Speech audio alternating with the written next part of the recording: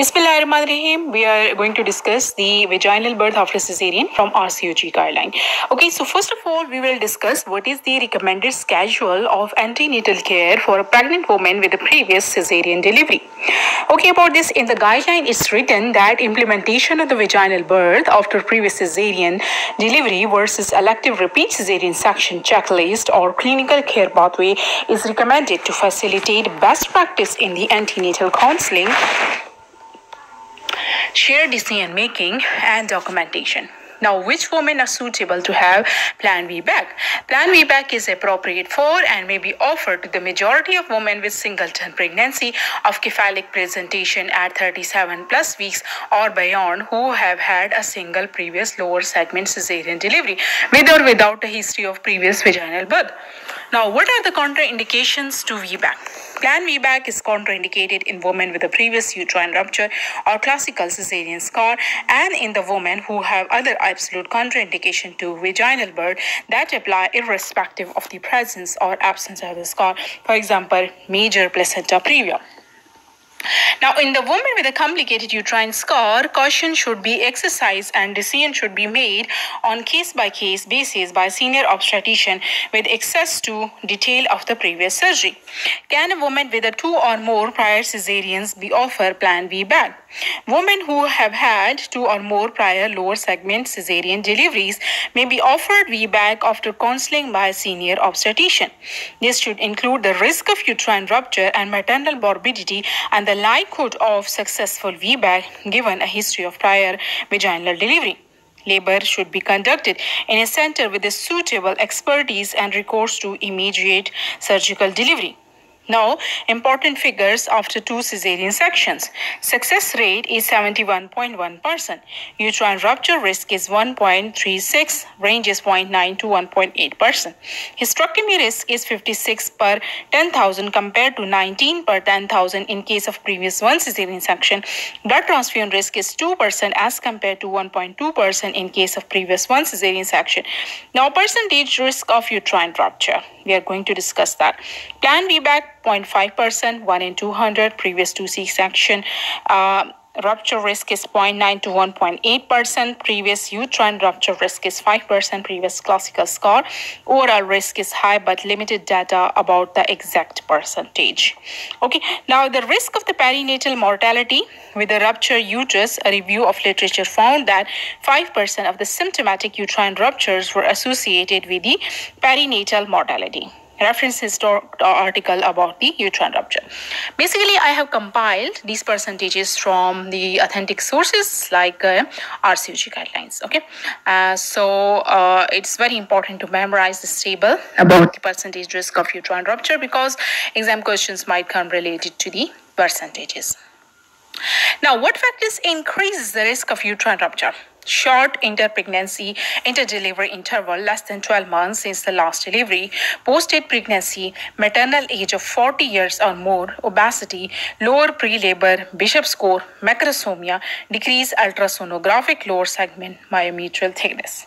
Now, what is the role of myometrial thickness? Myometrial thickness, the minimum thickness overlying the amniotic cavity at the level of the uterine scar that a cutoff of 2.1 to 4 millimeter provided a strong negative predictive value for the occurrence of uterine defect using VBAC, whereas a myometrium thickness cutoff between 0.6 to 2 mm provided a strong positive predictive value for the occurrence of uterine defect. Now, what are the overall aims of antenatal counseling? The antenatal counseling of a woman with a previous cesarean birth should be documented in the notes. A final decision for the mode of the birth should be agreed upon by the woman and members of maternity team before the expected planned date of delivery. When a date of ERCS is being arranged, a plan for the event of labor starting before the scheduled date should be documented in the notes. The routine use of VBAC checklists during antenatal counseling should be considered as they would ensure informed consent and shared decision making in the woman undergoing VBAC. 10% of the women plan for ERCS goes into labor before 39 weeks of gestation. 1 in 4 is the chance of requiring emergency cesarean during VBAC. What is the likelihood of the VBAC success? Success rate after previous IOL or BMI of 30 is 40%. Success rate after previous labor dystocia is 64%. Success rate after previous one cesarean section is 72 to 75%. Success rate after previous fetal distress is 73%. Success rate after previous malpresentation is 84%. Women with one or more previous vaginal births should be informed that the previous vaginal delivery, particularly previous VBAC, is a single best predictor of successful VBAC and is associated with a planned VBAC success rate of 85 to 90%. Previous vaginal delivery is also independently associated with a reduced risk of uterine rupture. Now, factors that are associated with the success of VBAC: greater maternal height, maternal age less than 40 years, BMI less than 30, gestational age less than 40 weeks, infant birth weight less than 4 kg or similar lower birth weight than the index cesarean delivery. What delivery setting is appropriate for conducting planned VBAC? Women should be advised that the planned VBAC should be conducted in a suitably staffed and equipped delivery suite with a continuous intrapartum care and monitoring with the resources available for immediate cesarean delivery and advanced neonatal resuscitation. Women with an unplanned labor and a history of previous cesarean delivery should have a discussion with an experienced obstetrician to determine the feasibility of VBAC. Now, epidural analgesia is not contraindicated in a planned VBAC, although an increasing requirement for the pain relief in the labor should raise awareness for the possibility of an impending uterine rupture. Women should be advised to have continuous electronic fetal monitoring for the duration of the planned VBAC, commencing at the onset of the regular uterine contraction. How should women with a previous cesarean birth be advised in relation to induction or augmentation of the labor? Women should be informed of the 2 to 3-fold increased risk of uterine rupture and around 1.5-fold increased risk of cesarean delivery in induced or augmented labor compared with the spontaneous VBAC labor. A senior obstetrician should discuss the following with a woman: the decision to induce labor, the proposed method of induction, the decision to augment labor with oxytocin, the time intervals for the serial vaginal examination, and selected parameter of the progress that would necessitate discontinuing VBAC. Clinicians should be aware that induction of the labor using mechanical methods, amniotomy or Foley's catheter, is associated with a lower risk of scar rupture compared with induction using the prostaglandin. What elements are involved in the perioperative, intraoperative, and postoperative care for elective repeat cesarean section? Elective repeat cesarean section delivery should be conducted after 39 weeks of gestation. Antibiotic, preferably ciprofloxacin and metronidazole, should be administered before making the skin incision in women undergoing elective repeat C-section. All women undergoing elective repeat C-section should receive thromboprophylaxis according to the existing RCOG guideline, new 2015. Early recognition of placenta previa, adopting a multidisciplinary approach and informed consents are important consideration in the management of the woman with the placenta previa and previous cesarean delivery. And if patient wants VBAC and has not gone into labor, we can wait for up to 41 to 42 weeks of gestation. How should women in special circumstances be cared for? Clinicians should be aware that there is uncertainty about the safety and efficacy of the planned VBAC in pregnancies complicated by postdate, twins gestation, fetal macrosomia, antepartum stillbirths, or maternal age of 40 years or more. Hence, cautious approach is advised if VBAC is being considered in such circumstances. Women who are preterm and considering the option for the birth after previous cesarean delivery should be informed that the planned preterm VBAC has a similar success rates to the planned term VBAC, but with a lower rate of uterine rupture. Okay, now this chart is also very important. I have taken it from the same RCOG guideline about VBAC. And in this chart, the maternal outcomes in the planned VBAC and ERCS are explained.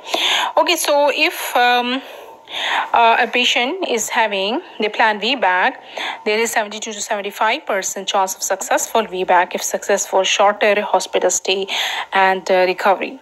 Okay, so it means that is a big advantage of the planned VBAC. Now, approximately 0.5% of risk of uterine scar rupture if occurs associated with maternal morbidity.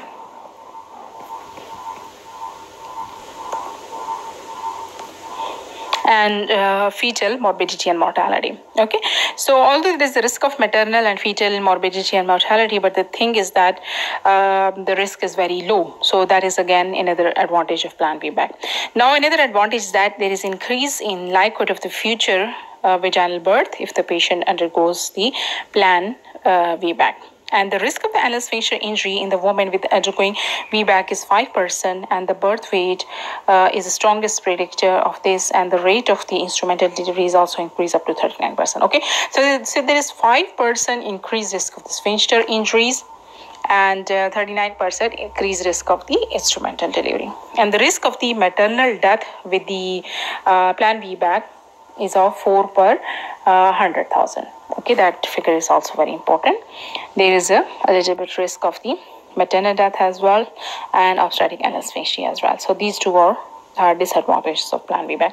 Now, when we talk about ERCS from 39 weeks, patient is able to plan a non-delivery of the date in selected patients. Okay, this may, however, change based on the circumstances surrounding the maternal and fetal well-being in the antenatal period. Okay, so one advantage is that the delivery date can be planned.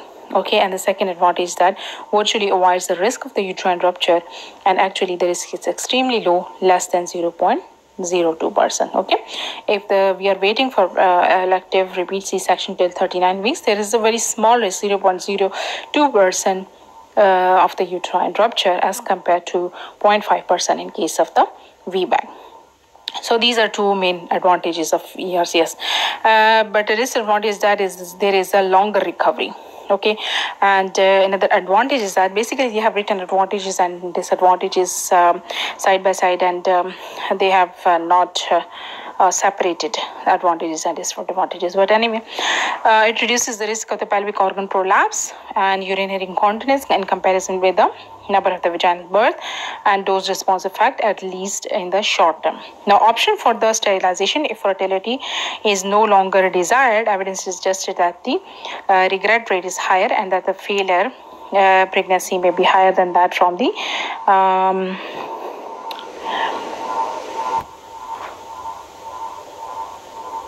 failure rate from sterilization associated with pregnancy may be higher than that from the internal procedure.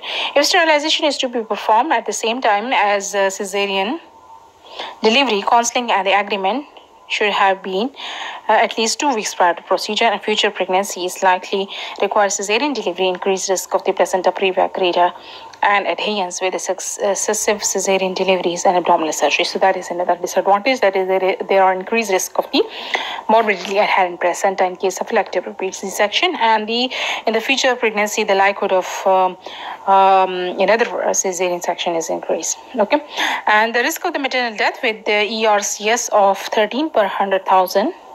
Okay, 95% confidence interval.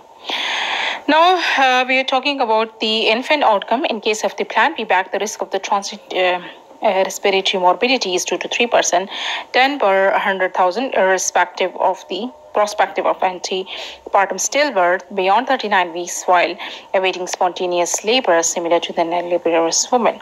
8 per 10,000 risk of HIE, and 4 per 10,000 risk of delivery-related perinatal death, and this is comparable to the risk of the nulliparous woman in the labor. Now, in elective LSCS, the risk of the transit respiratory morbidity of 4 to 5%, 6% risk if delivery is performed at 38 weeks instead of 39, and the risk is reduced with antenatal corticosteroid, but they are concerned about potential long-term adverse effects. Okay, and another thing is that less than 1 per 10,000, 0.01% risk of delivery-related perinatal death or HIE.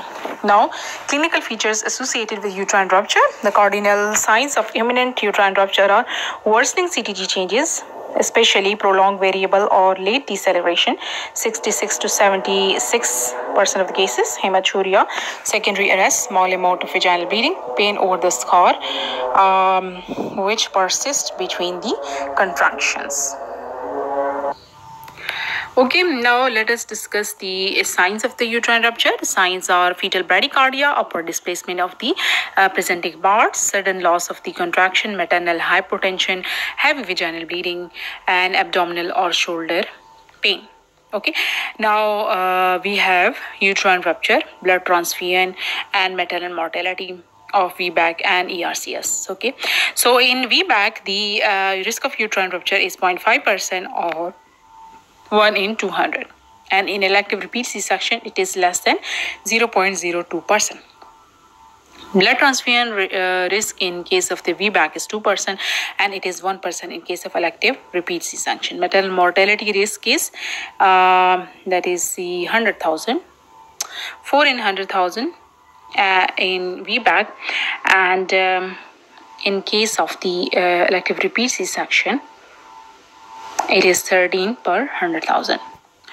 Now, obstetric anal sphincter injury risk if VBAC is done that is 5%, but obstetric anal sphincter injury if VBAC plus instrumental delivery is done, that is 39%. Now, coming to the respiratory morbidity, in case of the VBAC it is 2 to 3%, in case of elective repeat C-section it is 4 to 6%.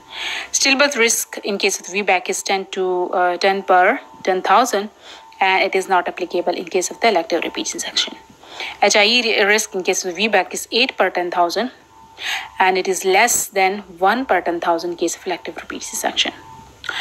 Now, we are talking about the risk of placenta previa, depending upon the number of previous cesarean section. In case of previous 1 cesarean section, the risk of placenta previa is 1%. In case of 2 previous cesarean section, the risk is 1.7%. In case of previous 3 cesarean section, the risk is 2.8%.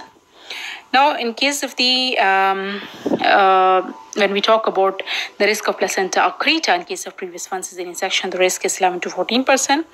In case of previous 2 C-sections, the risk is 23 to 40%. In case of previous cesarean section, the risk is 67%. This chart is from GTG. GTG about this VBAC guideline. But when we talk about the latest guideline, GTG placenta previa, the risks are a little bit different. Along with 1 cesarean section, the risk is 3%. Along with 2 cesarean section, the risk is 11%. Along with 3 cesarean section, the risk is 40%. 4 cesarean section, 61%. 5 or more cesarean section, 67%. But both are correct. Both are from GTGs. But as this placenta previa guideline is the latest, so we can memorize these figures.